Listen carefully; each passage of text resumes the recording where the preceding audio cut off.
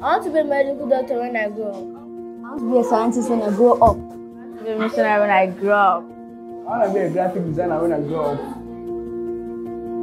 up. Africa's working age population is set to increase from 370 million adults to over 600 million within the next decade. By 2030, over 500 million jobs will be lost to artificial intelligence, robotics, and job automations. The UN and the World Economic Forum believe higher skills will be demanded, especially digital skills. Educational systems will have to adapt and equip children who are the future workforce with digital skills like social media analytics, coding, web, and app development. In Nigeria, STEM and digital education have been deployed, but there are challenges. It is, however, unfortunate that technology and innovation has not completely seeped through into the rural areas of the country. A year ago, we had some kids visit us from 3 rural schools in Abuja. This was part of our initiative to sensitize kids on the relevance of technology in education. There were a group of boys that wanted to visit space in the future, and there were a group of girls that wanted to be engineers. Access to relevant technology programs in this school have done wonders for these kids. From my interaction with the kids, I asked them whether they had access to mobile phones and whether they had access to computers. None of them did. From my interaction with the teachers, I also got to discover that they didn't have access to internet connectivity and electricity in these schools. We don't have computer system here. Even lights, we don't have lights. As you are seeing yesterday, they cut the line.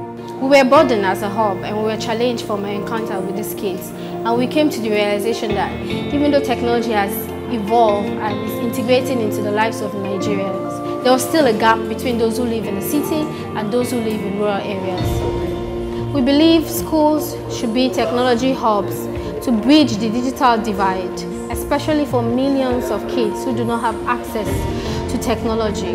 Therefore, we created the project Civic X.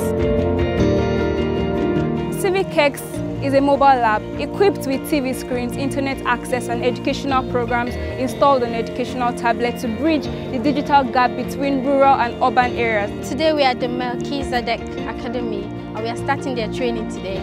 So come with me. Teaching kids digital skills is not necessarily to nudge them towards a degree in computer science or engineering, but to prepare them for a future where these skills will be relevant and applicable. As you can see, the children, they are learning. If you want to now remove it, you just swipe it up and it will be gone. Technology is very important to people who are learning, just like the students that we have here. We are passionate about educating and creating awareness about the need for digital literacy in rural areas. As a hub, we've been focusing majorly in promoting the UN Sustainable Development Goals, and our project Civic X centers on Goal 4 and 10. So we aim to improve the quality of education and also bridge the gap between technology in rural areas and urban areas.